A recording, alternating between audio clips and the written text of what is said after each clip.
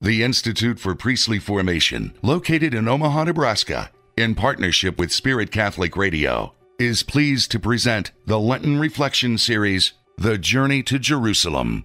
Join Father Mark Toups as he helps us walk with Jesus on his journey to Jerusalem. Saturday of the second week of Lent. My friends, welcome back to the Journey to Jerusalem as we conclude our resting in the 15th chapter of the Gospel of Luke.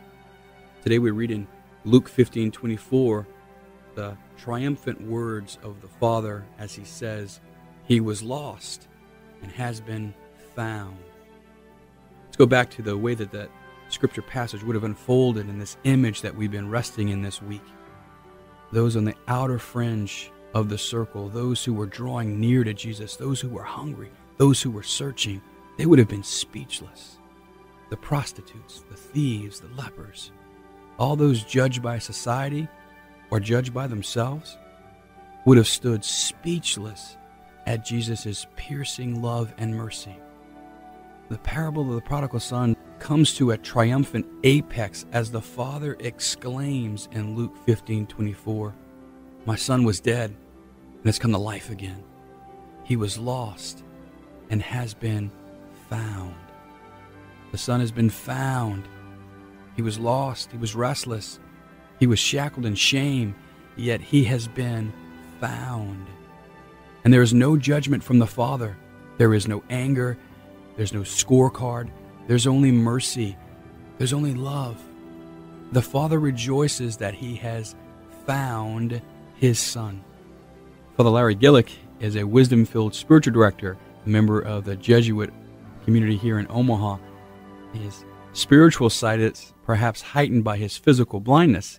And he tells a story of getting lost one day while he was walking. He was walking in a neighborhood that was somewhat familiar to him, but on this particular day, for whatever particular reasons, he just gets lost.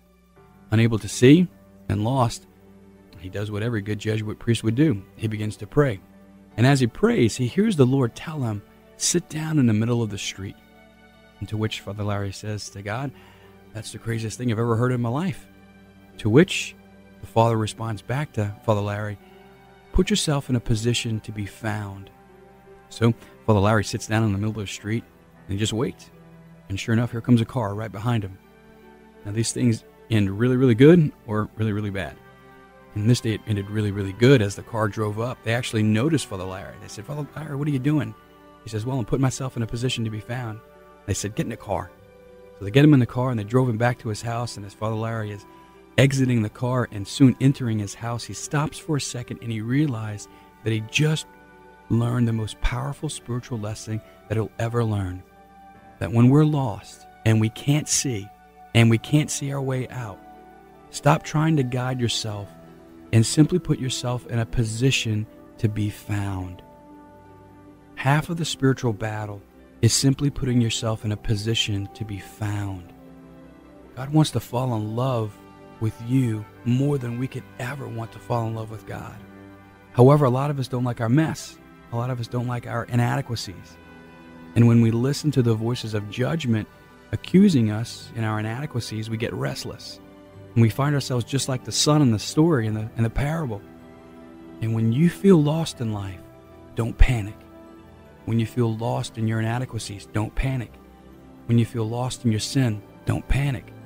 When you feel lost and you don't know how you're going to get out of a situation in life, my friends, don't panic. Simply put yourself in a position to be found. Stop running. Don't try to earn your way back to Jesus. Trust that this God of mercy is tirelessly calling you and is looking at you through his eyes and loving you. My friends, the truth of what Lent's all about is God is tirelessly calling you. He's pursuing you. And all you have to do is put yourself in a position to be found by God. For your prayer today, I would encourage you to pray with Luke 15:11 through 24. Again, be with Jesus. Again, be there. Again, pay attention to your heart as you watch Jesus. And ask yourself, where do you feel lost? Where do you most need the Lord? And do you really trust that he will come and find you? And pray the following prayer with me as you pray with the scriptures today. Jesus, I ask for the grace today to hear the voice of truth. I beg you to teach me the truth about my lies that lead to restlessness. God bless you. To listen to today's reflection again, or to order a copy of the Journey to Jerusalem booklet with the daily readings, the website is www.priestlyformation.org. Join Father Mark Toups during this Lenten season as he helps us walk with Jesus on his journey to Jerusalem.